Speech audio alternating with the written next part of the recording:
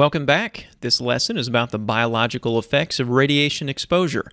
CT is actually a very safe imaging procedure, but it is possible for things to go wrong, and that's what this lesson is about. The first series of biological effects that we'll discuss are called deterministic effects.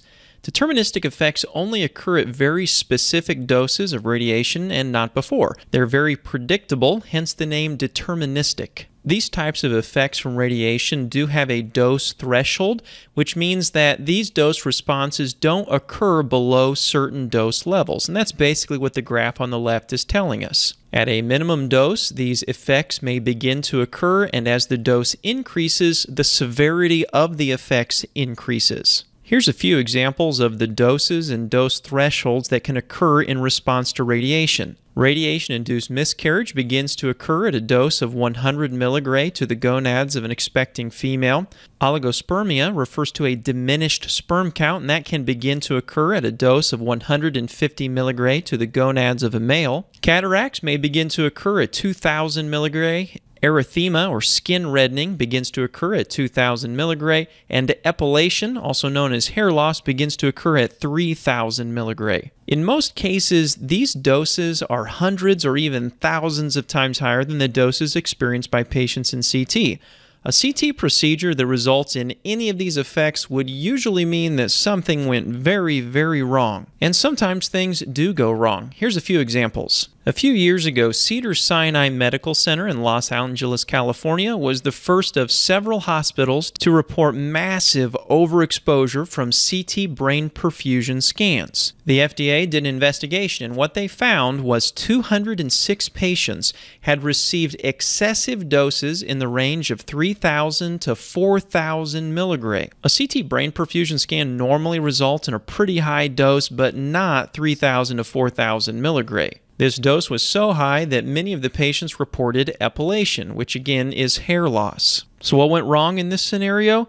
The technologists at the facilities had incorrectly adjusted the noise-reducing software and increased the dose 8 times higher than the normal value. So as you can imagine, the image noise was really not too bad at all, but the dose to the patient resulted in numerous cases of hair loss. Here's another case study of an overexposure accident in CT that did result in a deterministic effect. On January 23, 2008, there was a little boy named Jacoby Roth. He was taken by his parents to a medical center near their hometown. The boy had fallen off his bed, and so the attending physician requested a simple CT of the cervical spine. For whatever reason, the CT technologist, her name was Raven Knickerbocker, scanned the little boy 151 times in a row. This resulted in skin erythema within a few hours, and eventually the patient's dose was estimated at greater than 2,000 milligray. Cases like this are very uncommon, but they're good examples of what can happen when the technologist does not understand how to properly operate the CT scanner. In the case of this little boy, Jacoby Roth, his skin erythema resolved after a few days,